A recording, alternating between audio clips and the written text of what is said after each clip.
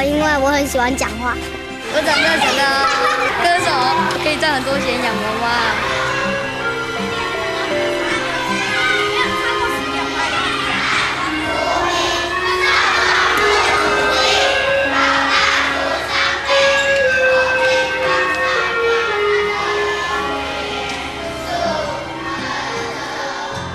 教育给孩子们实现梦想的机会，让自己站得更稳，看得更远，飞得更高。但过多的考试与竞争，让学习动机变得窄小，思考变得沉重。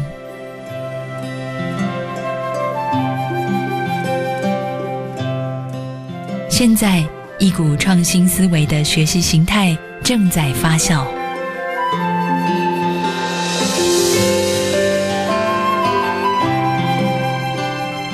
台北县金龙国小的谢组长就是一位种子教师。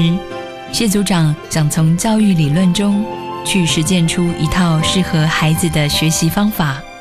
创新思考的教学系统是他的重要工具。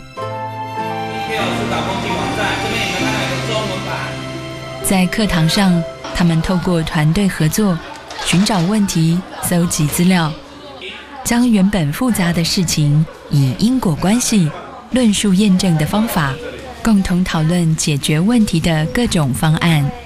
这样多的话，下课时间或休息时间，学生看书的选择会增加。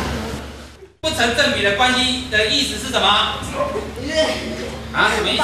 完全没有关系。完全没有关系。好，答案正确。给他们机会，放手让他们去做，孩子答案是让人惊喜的。他们能做到的，远远超乎我们的想象。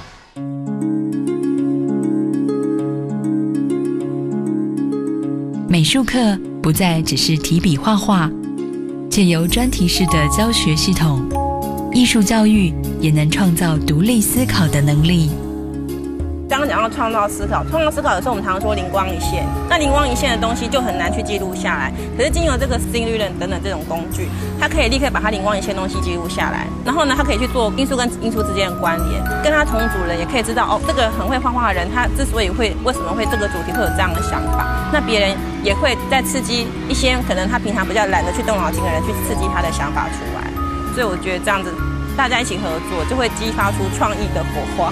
透过这一次的上课方式啊，让所有的小朋友都知道，原来美劳课也可以在电脑教室上，就像体育课也可以在教室里面上一样。美术课很好玩，不只有画画而已，它到电脑上也可以自己随意的创作，这样子意见会更丰富，不会只有单一一种。希望下次上课都可以这样，可以突破以前的上课模式。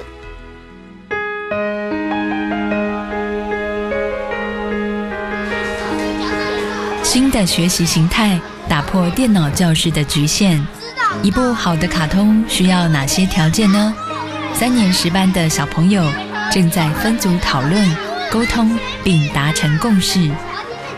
滑鼠或粉笔，电脑或黑板，创新思考的教学方法，给了老师、教育体系新的能量。那我去比较下，我拿奖啊！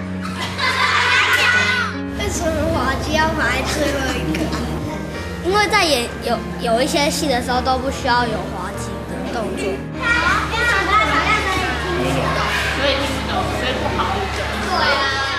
我们希望将资讯科技融入在老师的教学课程中，学生们借由互动的思考工具，如 Visual Ranking、Seeing Reason、Showing Evidence 等，透过团队合作及沟通说服的过程，培养独立思考的能力。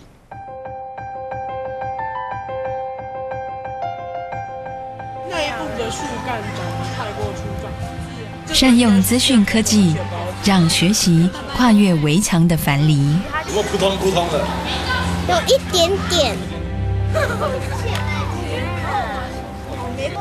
启发孩子独立思考，打开世界之窗。